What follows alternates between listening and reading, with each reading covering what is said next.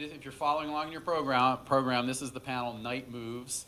As other moderators have pointed out, bios are in the pamphlet, so I'm going to skip that step and just introduce, I was going to say interview, introduce the two panelists who are going to come up and do their presentations. And then we'll talk and have questions from the audience. First is Daniel Miller, who's a staff writer at the Los Angeles Times, who's going to talk about street racing. And then Miguel Ordeñana, who's the manager of the Community Science Program at the Natural History Museum of Los Angeles County, who's going to talk about mammals on the move. So gentlemen, if you want to just come up, sort of let everybody see you, and then all right, so Daniel and Miguel, there you go. All right, it's just like kindergarten, like show and tell. And Daniel's gonna start us off.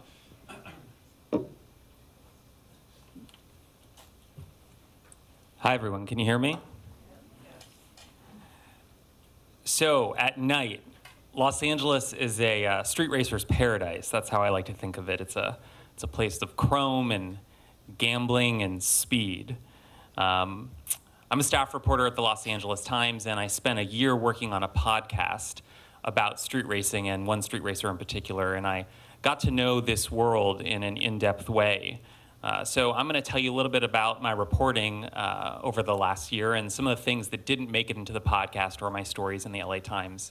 I spent a lot of nights on a lot of darkened streets in Los Angeles, looking for street races, interviewing street racers, eventually seeing some street races, and ultimately running from the police myself. It was a fantastic exercise in beat reporting, and I'd love to talk more about it today. One thing I want to start with is just to tell you a little bit about the podcast. So Larger Than Life came out earlier this year. It's the story of Big Willie Robinson. Big Willie was a legendary Los Angeles street racer who first made his name on the streets of South LA in the 1960s. Big Willie had a pretty radical idea, especially for a street racer.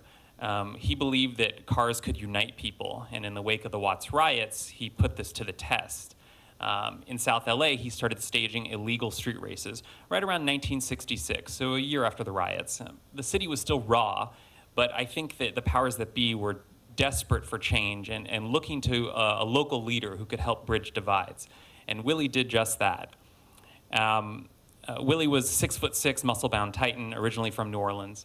And he was captivating with his physical presence and as a public speaker. He was a natural-born leader, and he brought order to this world of street racing. Street racing, of course, we should say, is illegal, it's clandestine, and it's not something that the authorities are typically interested in. But in Willie, the LAPD and multiple mayors and city council members found somebody with whom they could work. Willie could mix it up in Hollywood. He could mix it up at City Hall. Here he is with an official Darth Vader character sent by Lucasfilm to Willie's racetrack on Terminal Island.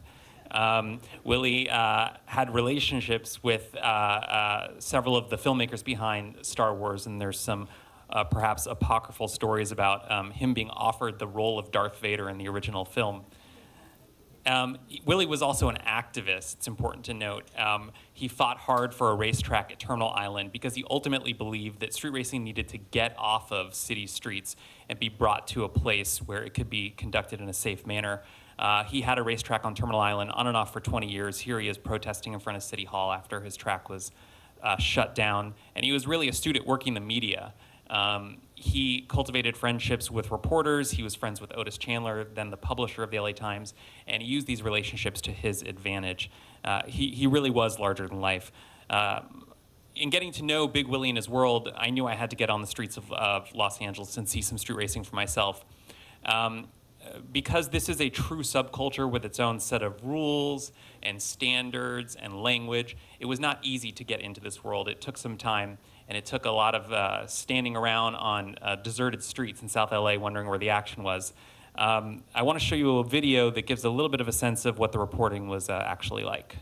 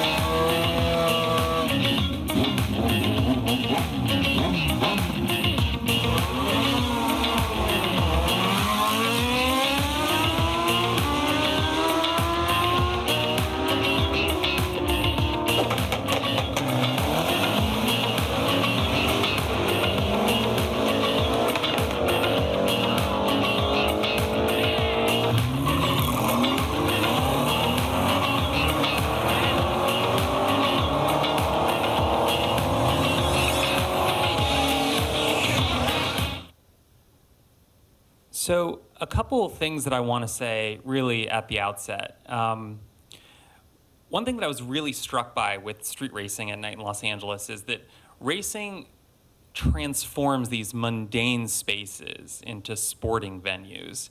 And that's really by design. Street racers are looking for places that are essentially deserted, flat, and straight, and well lit. So what you wind up with are very long, empty streets in industrial neighborhoods. What you wind up with are parking lots of strip centers, close to freeways. It's really sort of a subculture that's tied to the geography of the city. At the same time, LA is a perfect place for street racing. And of course, there's street racing in every major city and in every country probably around the world where there's a car culture. But LA is uniquely suited to it because of our freeway system, and our beloved freeway system, which is so miserable to deal with most days, empties out at 2, 3, 4 o'clock in the morning, and it really is perfect. It really is paradise, and I can't tell you how uncanny it is, to get on the 110 near downtown at 1 in the morning and travel 30 miles, and it go by in a blink of the eye.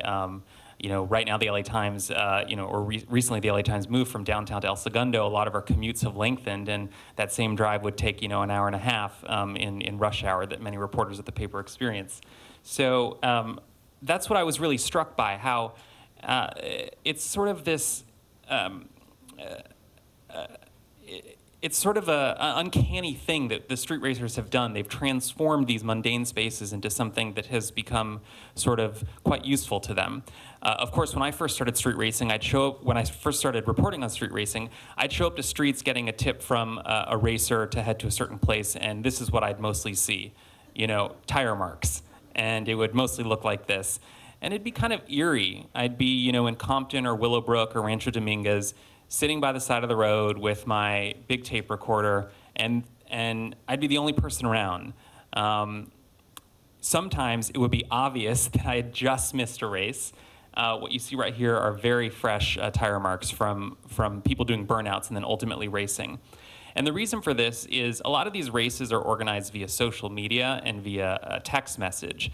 And it's very secretive, and there are so many efforts taken to avoid detection by authorities. So although things are put on social media, they're taken down very quickly, venues are changed very quickly, and really only those in the know have a sense of where the race is actually going to be. Ultimately, of course, you saw the video, I did wind up getting to see some street races, and I wound up getting to spend some time with racers, and here's a good example of where racers would convene. So this is actually a parking lot of a Del Taco in Compton. This is one of those other mundane places that just gets transformed when the racers show up. So on this night in particular, it was a Friday night of a holiday weekend, so you had a sense that people were really going to cut loose. We stood around in this parking lot for an hour and a half, I want to say. And what went down was a lot of gamesmanship, a lot of trash talking, and a lot of organizing of races. And one thing that I learned on this night that I was just fascinated by was how the racers used different jurisdictions within the Southland to plan their events. So this Del Taco is in Compton. The race that was being planned this evening was in the city of Los Angeles, and that was very deliberate.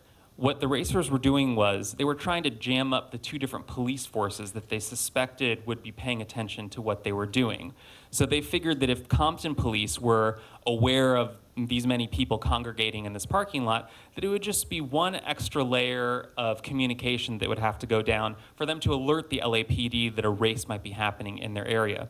So all of the betting, all of the discussion of how a race might occur, everything's discussed beforehand in this parking lot, and then the racers get in their cars, drive a few blocks away into the city of Los Angeles and conduct their race, and then ultimately head back to the city of Compton to talk more trash and organize the next race. So what does an actual race look like? So this was a race that I spent some time at around 135th Street in Maine. I think that's near Willowbrook. This was about 1 or 2 in the morning, and one thing that I was really struck by was by the diversity of people who were there. I interviewed people who were from the San Fernando Valley, people from the South Bay, people from South Los Angeles. They had all come to the spot because they'd heard about it either via text message or via a post on Instagram. And there was even a little bit of an underground economy going on there. There was a guy selling pupusas out of the back of his van. There was somebody who was functioning almost like a hype man. He had a big black SUV. The trunk was open, his subwoofers were on display, and he was the musical entertainment for that night. He even had a microphone at one point to address the crowd. But there was no leader, there was nobody who was really bringing all these people together. It happened sort of on the fly, and it was fascinating to see how this community could come together. And one thing that I would say is that perhaps like many of you, my sense of the world of street racing was from Fast and Furious movies, or maybe a video game like Grand Theft Auto. And you have obviously this very cinematic idea of what it's going to look like, or the way that people might behave, that there could be fights, that there could be drinking, that there could be drugs. But it wasn't like that. In fact, the street races that I attended over the course of the year were pretty organized and pretty quiet. And I think one of the interesting reasons for that is this is about gambling, and this is about making money. And so people are taking it very seriously. You'd be surprised how quiet the scene was. Besides the gentleman with the subwoofers in his trunk, the people who were there to race were there to make money, so they were taking this seriously. At the center of any street race is the flagger, and you can actually see the flagger at the bottom left of that photo. He's got a backward cap on, and he's actually wearing the vest of the Brotherhood of Street Racers. The Brotherhood of Street Racers was the group founded by Big Willie Robinson. Although he died in 2012, his group still lives on. And the flagger is essential for keeping the peace at the race, and mostly for keeping things organized. If there is one figurehead, it's this person. They stand in between the two cars, and with a drop of a hand, the cars are off, and that's how the race begins. It's interesting to know that, in Big Willie's day, he could command the crowd perhaps better than anybody, and there's nobody that's really replaced him. If you open up the pages of the LA Times or any other local news outlet, you'll read stories or see stories on television about deaths related to street racing and violence related to the street racing scene. And I'm not here to glamorize it. It's certainly a real problem, and law enforcement has a street racing task force to address those issues. But what I was struck by in the course of reporting this was the sense of organization and kind of rigidity to the scene, and how these people kind of wait for sunset to turn LA into their sort of sporting arena. I've mentioned a little bit about Big Willie. You've seen some photos of him. The story wouldn't have been done without him. People called him the king of the street in his day, and so I thought I would let you hear from him in his own words to conclude. We use racing to stop killings. That's Big Willie Robinson. You've probably never heard of him, but to some, Big Willie is a legend. 6'6", 300-pound Vietnam vet, freaking war hero. He's the man. His biceps were as big as my waist. There's nowhere you're going to find this, but he was asked to be Darth Vader. Big Willie founded the Brotherhood of Street Racers in the 1960s. They're a band of gearheads guided by his vision of peace, fellowship, and speed. We sound like somebody giving a sermon at a church. Well, our brothers, we have one thing in common. We like to street race our fast cars, right? But he did more than race cars. He could make cops and the rest of LA see eye to eye. The LAPD was considered the enemy of the people. He made an opening for himself to be a peacemaker. I'm Daniel Miller, staff writer at the Los Angeles Times. I wanted to know how a figure like Big Willie could fall so quickly into obscurity, and I had questions about some parts of his life that just didn't seem to add up. From LA Times Studios, this is Larger Than Life, a documentary podcast about LA street racer Big Willie Robinson. All 7 episodes are out now on Apple Podcasts or wherever you listen. Anyhow, I'm very curious to hear your questions in a little bit, and thanks so much.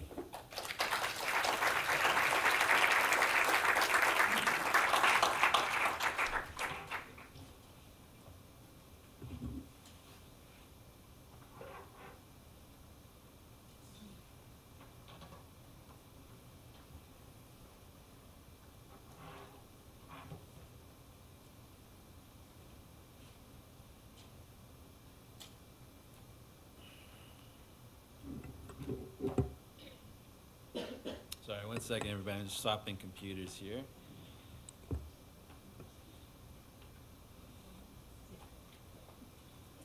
Can I ask Daniel a question before you? Go for it. Did you ever ride along? So I was never in any street racers' cars. So when we started this project, I asked the lawyer at the LA Times, I'm going to be going to street races. What should I do if the cops show up? And he just said, just don't get arrested. And so that was actually good advice, and I didn't get arrested. But I never was in a car with the racers. But like I said, this is serious, and money is on the line. I don't think they would have been interested because I'd add, 150, 160 pounds to their car. Thank you. All right. Awesome. Well, thank you for having me. It's really awesome, but a little surreal to be here. I used to come here as a little boy into this library. So my mom was a single mother at the time and was going to school and working full time, and would take me here when she didn't have a babysitter, and I would just be roaming through the halls, making her study time very difficult until she would give up and take me to the Natural History Museum across the street. Fast forward a few decades, and now I'm a graduate of USC as well, and also now working at the Natural History Museum. So it's really great to be here. And what I'm going to talk about today are basically my passion, which are nocturnal urban mammals and non-human urban mammals. And I'm going to talk about some of the most charismatic and controversial species that call LA home, and how I'm able to study them and other people are able to study them here in Los Angeles, and hopefully develop a more of appreciation for them here amongst this room here. And so, and talk about their nocturnal behavior and why they're using that strategy, and how some species are more adaptable to the city than others.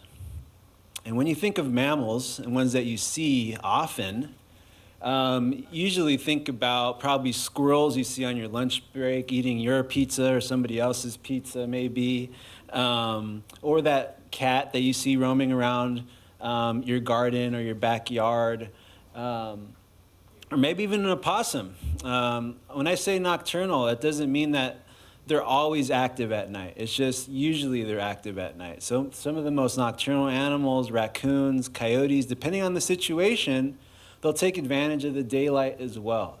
And sometimes they'll be napping in your garden, like this opossum here, was napping right across the street in our nature gardens at the museum. But like I said, most often, almost all species of mammals here are nocturnal, and that's for a reason. This is a group of raccoons in our nature gardens pond right across the street. Taking advantage of the evening when people are gone. We get thousands of people at the museum sometimes, and it's advantageous for them to be away from human sight at that time. There's less danger when humans are not there, but some species can really take advantage of the night by, depending on their size, depending on what they can eat or what they can't eat, and also their behavior, how bold they are. And so raccoons are kind of that sweet spot where they're small and they're aggressive and bold when they need to be, and they can eat almost anything you can imagine. So that's just one example. And here they are. Here's a group in the LA River when I was studying wildlife in the LA River, and they can make a home out of the LA River. Bobcats, on the other hand, also call LA home, are also pretty small, smaller than people think, about double, triple the size of a house cat. But even though they're small, because they are cats, they can only eat meat. They're obligate carnivores. And so that limits their opportunity to take advantage of all neighborhoods of LA, like a raccoon. And so, yes, this bobcat is on the LA River bike path, but it's using it more as a corridor rather than as a home. Does that make sense? How there's a difference there? And so this bobcat is using this river, this concrete path, as a way to get to one big open space from another. So Griffith Park to Elysian Park to soft bottom stretches of the LA River to find food and prey and cover. And also another thing about bobcats is that they're very shy. They're not as bold as a raccoon is, and so they don't like to be seen. They're solitary animals and pretty territorial. And what studies have shown with all carnivores is that when you are studying carnivores in areas where people and humans and carnivores overlap, they'll tend to come out later and later the more human activity there is in that particular location. So that kind of limits them as well. So say you're in a really busy park that has a curfew that doesn't end until 10 p.m., like Griffith Park, for instance. A lot of mammals that are secretive will have to come out later, start hunting later, start looking for mates later and the resources that they need, and it's basically condensing their time to do what they need to do, based on human activity. But nonetheless, like I said, bobcats are here for a reason. They're very adaptable animals. I was able to discover a bobcat in Highland Park at Debs Park. Previous to finding one there, it was unthinkable for a bobcat to be in the middle of Highland Park. But it's a matter of just looking. I'm not necessarily a very talented scientist, but I've decided to take it upon myself to look where nobody else has looked for these mammals. Unfortunately, sometimes the way you kind of become aware of their presence in certain areas, like this bobcat in Elysian Park, is unfortunately when they're already dead. And the sad thing is, we're noticing some of these species like gray foxes and bobcats in areas where we thought they're already gone. We're noticing that they're there because they're found dead on the side of a road or getting hit by cars. And then, fortunately, I'm able to use cameras, remotely activated or motion-activated cameras to study them further to see if they are out there. But the idea is, the goal of mine and a lot of other scientists nowadays is to hopefully find them and understand their health, the population health, before it's too late, before this is the last bobcat of Elysian Park, or Debs Park for that matter. And so I've taken it upon myself, as well as other scientists, to look for these wide-ranging nocturnal animals throughout the city in developed areas or disturbed habitat like golf courses. So here's a pack of coyotes gathering for the night at a golf course in Griffith Park. And coyotes are really special because they're the most adaptable of all these urban carnivores and have a little bit of size as well to give them a little bit of advantage. So here's a coyote in Altadena backyard chasing off a bear, a black bear. And you never consider that to ever happen, but what we think is happening here, if I slow down the footage, you can see nipples on this female protruding. And so it's indicating that it's a lactating female, likely has a den nearby. Otherwise, it would not be sensible for this coyote to be taking on a black bear. So that's what we think is happening here. And with more, as community science program, as we're becoming more known in the community, people are sending us their security camera footage. As more Nest cameras and Ring doorbell cameras are out there, people are sharing those videos and that information with us, which is awesome. And we're learning where coyotes are and aren't, and they really aren't basically not in any neighborhood. They're in every single neighborhood we've surveyed, basically. And we're finding even them in downtown LA, Westlake Village. And I've taken it upon myself to help the Park Service out as a volunteer to study what they're eating. That's a big controversial thing. What are coyotes doing in the cities? How much of a danger are they to pets and to humans? And we're learning in some local South LA parks that, yes, they are eating cats. They're eating anthropogenic food. But a lot of that is because that's what's available, and that's how they're surviving. And then the question is it up to us to keep our pets safe? Is it the coyote's fault for killing that outdoor cat? Or is it our fault for not keeping that cat or dog, chihuahua, inside? And the Park Service has been able to compare what coyotes are eating in the city versus the suburbs of LA. And it's very different. So urban coyotes are eating more cats, anthropogenic items, and are eating that consistently throughout the year. Suburban coyotes are eating anthropogenic foods only during the dry season when native prey species are not as available. So that's interesting, I think, and says a lot what their true preferences are. But also think about, what if coyotes were removed? What would happen then? And it's important to notice that coyotes in areas where they're in low densities or totally gone, there's this release in the population of cats. And native bird species and lizards are not used to having a bunch of cats in their ecosystem. And so as a result, cats, if they're not controlled by a predator or something that displaces them from an area, they can really push bird populations, lizard populations to extinction. And so that's something to think about as well when people are complaining about having coyotes or not in their neighborhood. Gray foxes are another carnivore species that a lot of people don't think about. They're one of only 2 dog species in the world that can climb trees. The other is the raccoon dog in Asia. And that's how we think they're surviving here in LA, a landscape that's dominated by coyotes because they have overlapping diet and range. So they're able to escape coyotes by climbing up trees and even living in old snags and dead trees, things like that. Finding them in Griffith Park and even in smaller places as well. And of course, they're getting captured on Ring doorbell cameras, like that one there. But all these carnivores, no matter how adaptable they are vulnerable to our expansion of roads especially, because these roads are creating islands of habitat. And if you're a very wide-ranging animal that needs more space than what a particular park can offer, these freeways are death traps. Roads are death traps for you. And it's not just deer getting caught in headlights like this one here. This is a bridge going over the 101, and fortunately this deer did survive. But if you're a mountain lion, you're almost on the brink of extinction, and that's really the case for our local mountain lions out here. This is P22, Griffith Park mountain lion.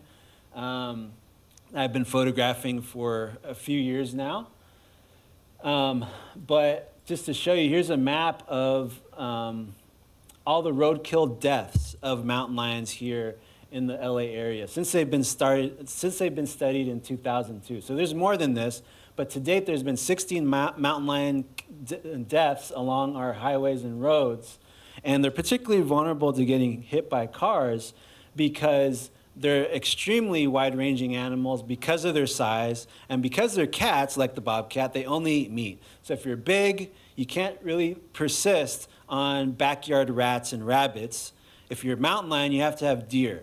And deer need a lot of space to themselves. So they're reliant on these big chunks of habitat for them to be able to persist. and to be able to get between one patch of habitat to another. Otherwise, they'll end up having conflict amongst each other, especially males. They are so territorial that they are killing each other over space. And literally, that is the leading cause of death for local mountain lions, in addition to getting hit by cars.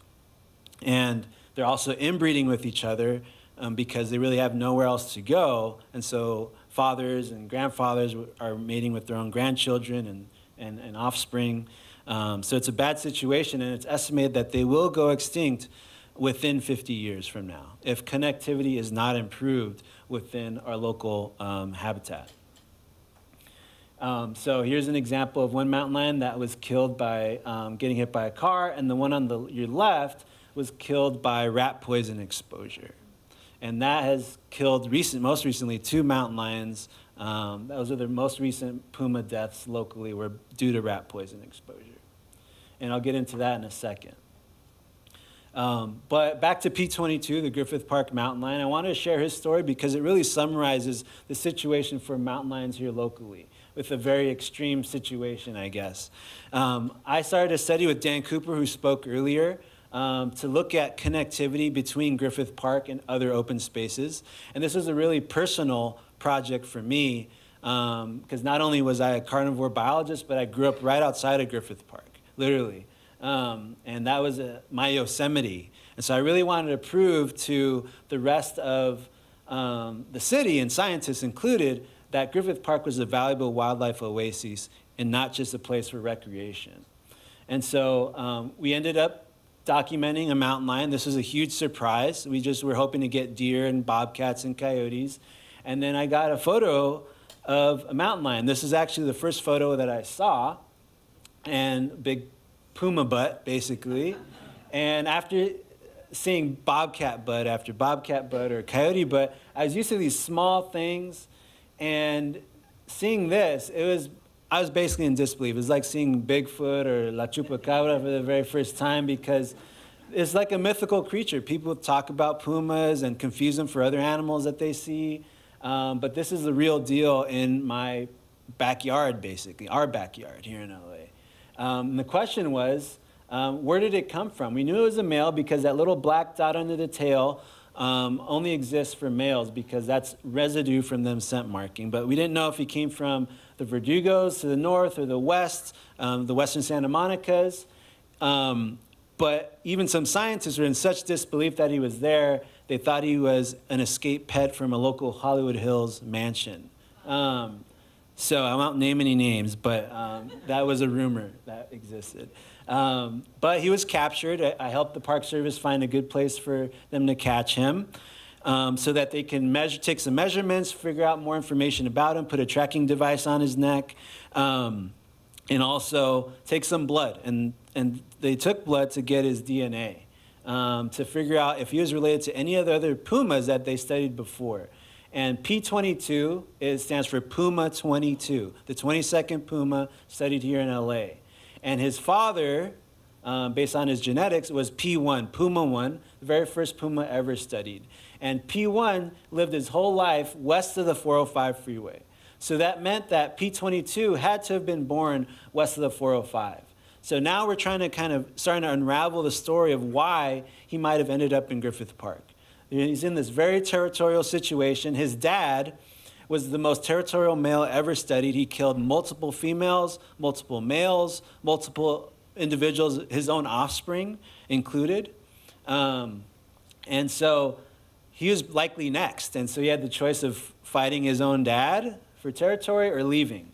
And he decided to leave, which is also another dangerous option because 2 other mountain lions were killed trying to cross the 405 east.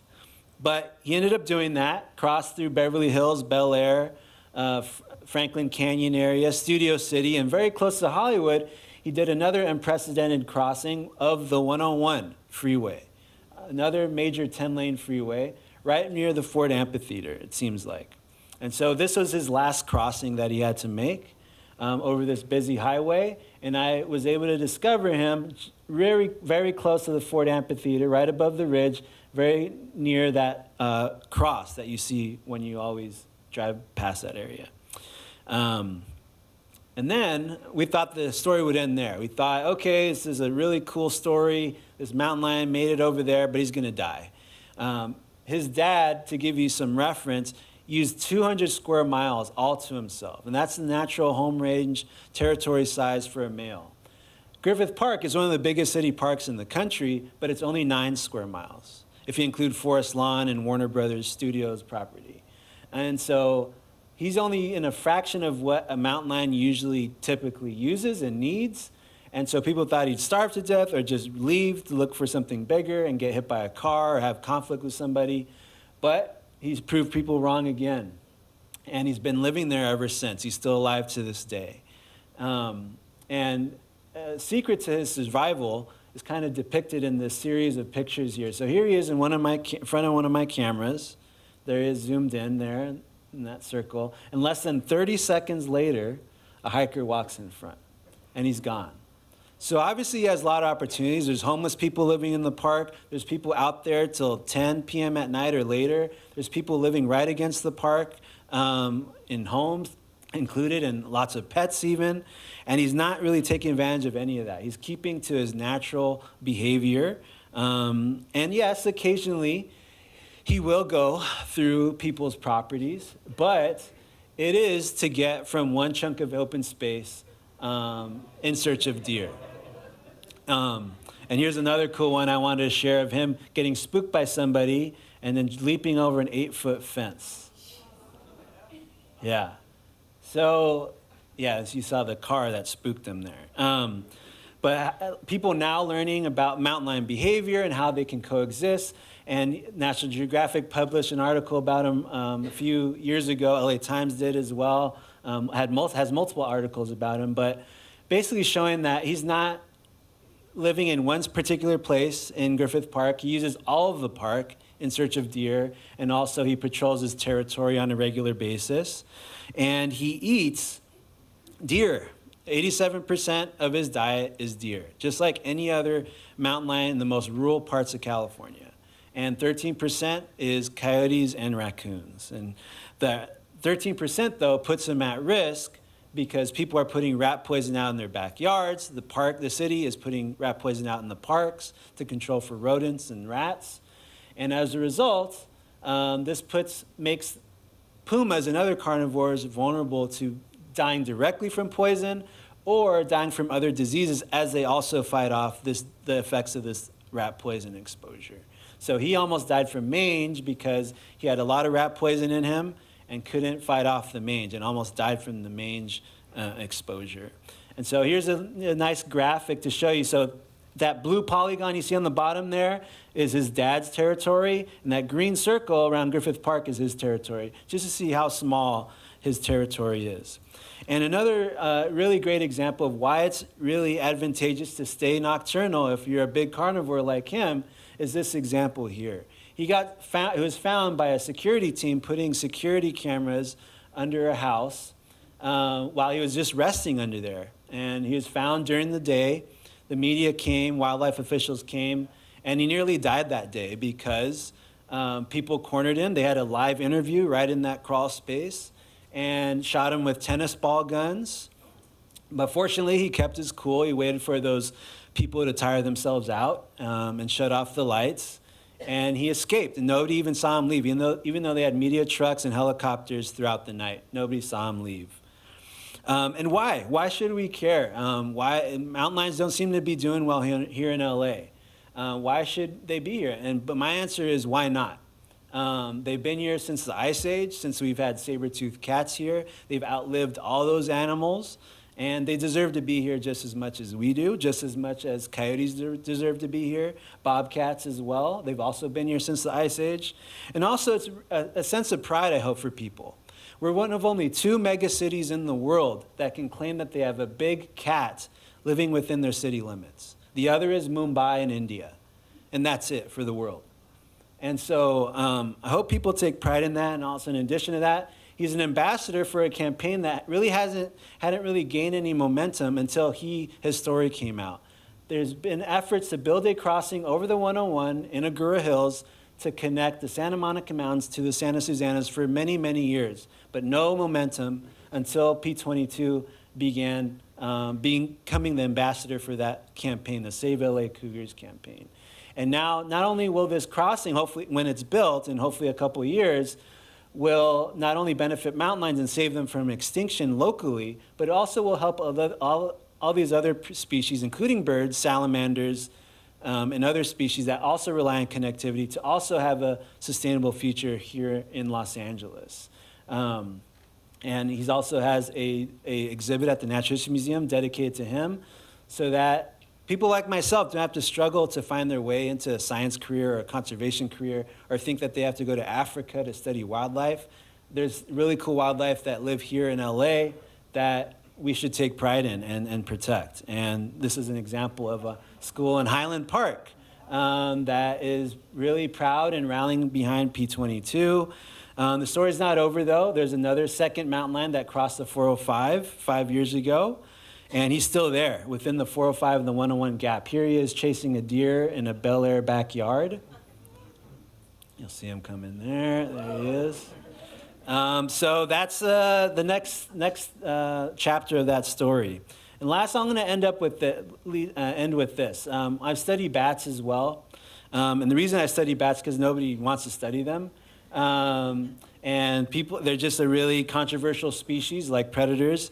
And they need to be studied. They have a great potential benefit to people. They eat thousands of mosquitoes a night. And mosquitoes, as you know, are carriers of disease, and also control crop pests.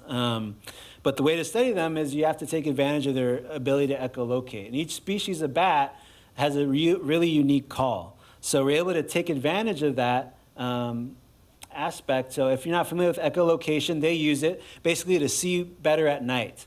They can use these echoes to locate prey, to talk to each other, and also so that they don't fly into that window or that tree. And like I said, each species has a unique call pattern, and I'm able to see what species are in what area based on their call pattern. Up to a project the point where I started a project a few years ago, we only knew that bats were generally in the LA County area, but most people thought they were just in our open spaces. Nobody really cared about what was going on in the rest of the city of LA County. And if 75% of LA County is built up residential private property, you're missing a huge chunk of information by not surveying what's happening in our backyard. So that's where community science comes in. And so we've had a lot of partners, mostly families from neighborhoods such as Watts, Southgate, Pasadena, you name it. We've sampled 40 plus backyards and neighborhoods, and every single place we've surveyed has detected a bat. So this project is not only allowing nerdy scientists like me learn more about bat distribution, but it's also connecting people with nature that may have felt disconnected from nature before. So far, we've found 12 species of bats in LA County. Most recently, we've been surveying South Central LA. Of those 12 species, we found 7 species in South LA. 2 of which are species of special concern in the state of California, meaning that they're vulnerable to going extinct from California. These 2 species are foliage specialists, meaning that they only roost in foliage. The one on the left is the yellow bat and only roosts in palms. And so if you are part of that group that wants all palms removed and replaced, it's a little bit more complicated than that, because this is a species of special concern that particularly relies on palms to survive. And this was originally part of its native range. So yeah, it makes things difficult and complicated. But we're learning that they're everywhere. This is a South LA map, and the bigger circles represent more activity, and the the lighter colors represent more species found. And you can see those bigger circles are actually located in parks with these big, massive lakes, like Magic Johnson Park in Willowbrook, for instance. Harbor Regional Park, Ken Malloy Park, has that big lake, and Kenneth Hahn State Recreation Area. So these little oases, even if they're not a Griffith Park, they're very valuable for bats. And even our nature garden has detected 5 species of bats. And we only have a tiny little pond there. And these are all the sites that we surveyed so far, which include the San Fernando Valley, San Gabriel Valley, Central LA, South LA. And I'll end with this slide, which is fitting because we're here at USC. I was at a football game with my family, with my little brothers. And one of my brothers knew I studied bats, of course, and he was like, Miguel, there's bats eating moths attracted to the stadium lights. And of course, because I'm a bat nerd, I had a bat detector in my pocket. And I pulled it out, put it on my iPhone, blocked people's view behind me, and started recording bats, and was able to detect that it was a Mexican free-tailed bat. And why I shared this story is because this is what I think is the next step for urban wildlife and nature discovery here in LA. As these devices, as this technology makes nature exploration more accessible, I think there's a period when this whole stadium will be filled with these detectors. And Friday night lights at high school football games will also be filled with these detectors. And people will now be able to be part of the solution as they continue to not only familiarize themselves with local nature, but take pride in it. And I'm really excited and hopeful for that time to come soon. All right, thank you very much.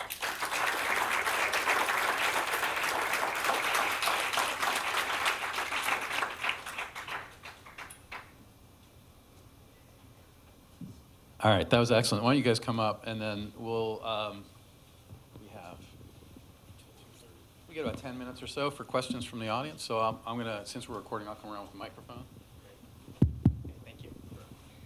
Hi, thank both of you for these great talks. My name is Peter Chesney. I actually study car culture, so there are so many ways in which both are very interesting to me. I'm fascinated by the phenomenon, the history of roadkill and stuff like that, and it's terrible that that's our term for it, but it is an interesting way to learn a lot about animals and car culture at the same time. But I actually have, in my dissertation, I have quite a bit on street racing. So I have a question for Daniel about street racing. It has to do with police. And you talked a good amount about police, but I have a few other, additional things I'd just like to know about A, your field work, your method, and then B, a question for you to speculate on about the future. And one would be, what were some of the ways in which you were able to do this work without endangering some of the people that you observed, in terms of your stuff not being used as evidence against them? So that's a method question. And then two, I think what's really interesting about the history of street racing in LA is the ways in which these communities have learned to police themselves. And one of the things I study is police abolition and the police abolition movement. Do you see kind of like a building block or a foundation for police abolition in the capacity for these communities to police themselves? Is there a model for police abolition there? All right, thank you. I feel like I should have had you on the podcast. Well, I should be clear that I reached out to all sorts of law enforcement officials while making this podcast. The LAPD declined to comment or participate, so did other law enforcement agencies. I did wind up speaking to people tied to the LAPD, like Steve Sobroff, the head of the police commission, and a handful of others. And so it wasn't a secret that I was doing this and that I would be, building this podcast around people who were breaking the law. There were people who just simply decided to not participate because they understood what the stakes were. I'm talking about street racers.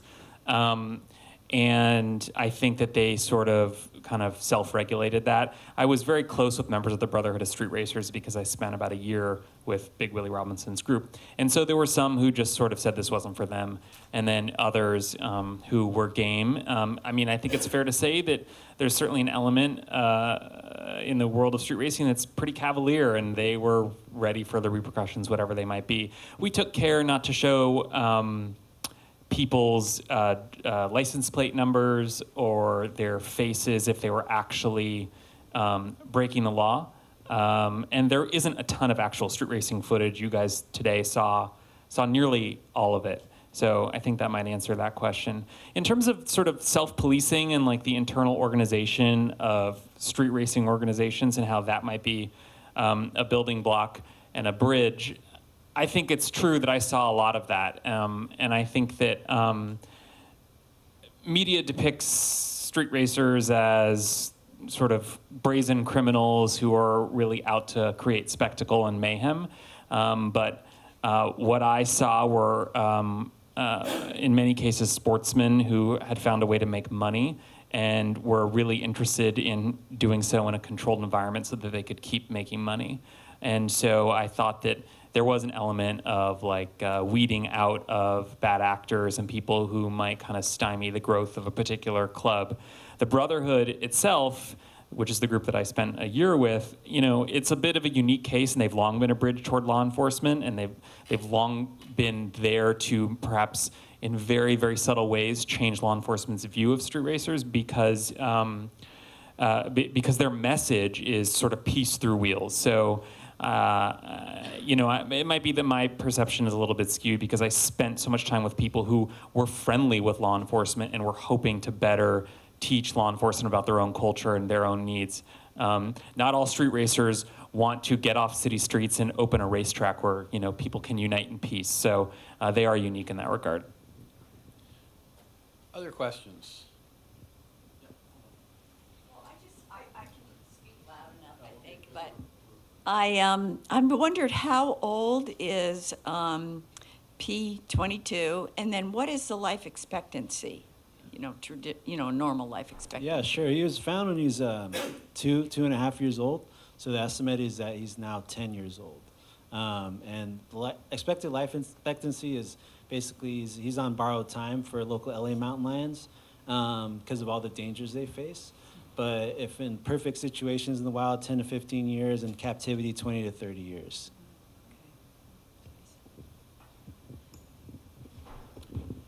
About street racing, you mentioned gambling. Is there a house, and how much does the house keep, and how much do the racers get, and how is this enforced? It's difficult to have an outlaw gambling establishment when the wrong guy loses. How do you make sure they pay up? Sure. So I will just say that Big Willie Robinson, the way he became famous was that he was the guy who held the money, and nobody was going to mess with him. 6'6". Mr. America contestant. He actually placed 6th in the Mr. America contest in 1976. So he was the money guy. He held the money. And effectively, he was sort of like the modified house, and people in his shoes would almost be like that. And basically the way that it works is you'll meet in your Del Taco parking lot or something like that. And usually each racer is sort of backed by his club or his crew and will throw in money to a pot which is held by the money guy. Let's say $1,000 on each side. And that's the sort of official pot that people are racing over. But then it breaks down to myriad side bets just among guys who are standing around watching. $10 on the Camaro, $10 on the Mustang. And that is, that's kind of on the honor system. And I think, as hokey as it sounds, I think there is a code to this. And like we discussed earlier, there's a fair amount of self-policing. Honor does matter, and you got to pay up. The stories of people bouncing after losing a race and not paying up, or somebody making off with the money, are infamous among the racers that I met with. People are banned for life over that stuff. So they do sort of self-regulate. Other questions? So, Daniel, is the Brotherhood still looking for a permanent spot, or have they resigned themselves that it's going to be on the street? So can I just say, Geraldine Natz was kind enough with her expertise with the Port of Los Angeles for her many years managing it to give me a tour when I was working on this project. And the reason that we visited the port together is that Big Willie Robinson's racetrack was at Terminal Island in the Port of Los Angeles. He called it Brotherhood Raceway Park. So Brotherhood Raceway opened in 1975 and then ran on and off until it was closed in 1984. He spent the better part of the 80s fighting like hell to get it reopened. An opportunity presented itself after the Los Angeles riots of 1992. Willie's benefactor had been Tom Bradley. Bradley was soon gone, but replaced by Richard Reardon, who did help him reopen the track. The track was then open for about another 18 months. I want to say from 93 to 95 or so. Willie died in 2012. He spent the remaining years of his life trying in vain to open a track either at Terminal Island or elsewhere. He looked at places like Palmdale. He looked at areas adjacent to LAX. The Brotherhood still is trying to open a racetrack. And it is a very emotional subject for the group. It lost Willie, and it also lost its track, and without those two things, it sort of became unmoored. There are leaders of the group. Some of the people in the podcast a guy named Fabian Arroyo, another racer named Donald Galaz, are ardent believers in Willie's vision of peace through wheels. And they have regular dialogue with city council members, but without a figurehead like Big Willie who could really cross the divide, they've struggled to make any real inroads in terms of opening one, but it is their goal. All right, yes. Hold on one second. We have time for one last question, which I'm going to eat up mostly by walking across this large room. So I've always heard that coyotes don't really pose a threat to humans. But I used to live in Mount Washington, and I used to see packs of like 6 or 7, and I would sit in my car and wait for the packs to leave. So I'm just wondering, in your work, how many incidents did you kind of come across where a human was attacked by a coyote, whether it was saving their pet or not? Coyote attacks are extremely rare. As far as getting a pet, that kind of depends on what neighborhood you are in, and there's a lot of factors that come into play. One is how urban the area is, and if there's a lot of native prey for them to eat or not eat. And then also, are people feeding coyotes in that neighborhood? And if they are, then that creates a sense of habituation. And so then they become more bold and more likely to approach human residences looking for ornamental fruit and pets, and that in itself can really kind of be passed on from generation to generation. And there are incidents, even in Griffith Park, where behavior was passed on where they were taught to basically nip at their parents to get food, and they associated people as just another coyote that has food. And so the one young coyote nipped at the heel of a homeless person sleeping in the park, and it was considered a coyote attack. Another thing that I'll say is that just because coyotes are closer than you want them to be, doesn't mean that they're aggressive. They have this flight distance that varies across individuals, across packs, and so just because they're close by doesn't mean that they're habituated either, because they feel comfortable because they know they can outrun you until you get a certain amount of feet away. And so that's another misconception. Is seeing coyotes and seeing them close, it means that they're dangerous or habituated. That's another misconception. But as far as cats, they hate cats. Even if they don't want to eat them, they'll kill them. They see them as competitors in the ecosystem, same as gray foxes. And the more urban the neighborhood, the more that they'll start considering them as prey, as regular sources of prey. So it's up to us, again, to keep our Chihuahuas, our Pomeranians, our house cats inside, because coyotes will always be here, no matter what we do. Thanks for that question. All right, thank you all very much. Thanks to the panelists, Miguel and Daniel.